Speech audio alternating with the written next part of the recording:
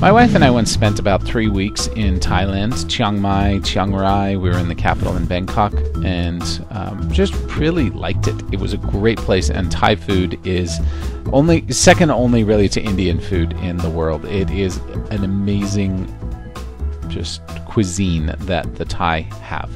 In any case, we'll go back to Thailand, and when we do, we want to make sure that we make our arrangements in advance. Now, we have some affordable ways of calling that I'll detail those in just a minute.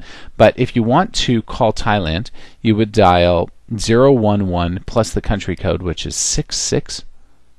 So you would call Thailand directly and just dial 011 and then the country code for Thailand, which is 66. But I wouldn't really recommend calling direct. Your phone company will charge you a lot of money. If you want to call a phone number, I really recommend using Skype. We detail how to make free and low-cost calls using Skype in other videos. If you want to call your friend's computer, you can also use a few programs that will let you call for free. Of course, if you have Skype and they have Skype, you can call using Skype, and you can click over here to learn more about that if you'd like. If you're on a Mac, you can use FaceTime, and it's possible that FaceTime may be coming for PC in the future as well. But if you're on a Mac and your friend is on a Mac, then you can both use FaceTime either on an iPhone or any other Mac-enabled device, as long as you both have Wi-Fi or an internet connection. And another option, if you're on a cell phone and they're on a cell phone, then you can use something called WhatsApp, and inside of WhatsApp there is a calling feature.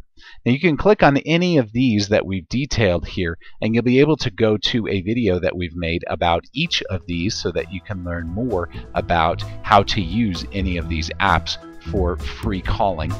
And as long as you and your friend have them, you'll be able to make free calls using these tools. If you liked this video, please be sure to give it a thumbs up below.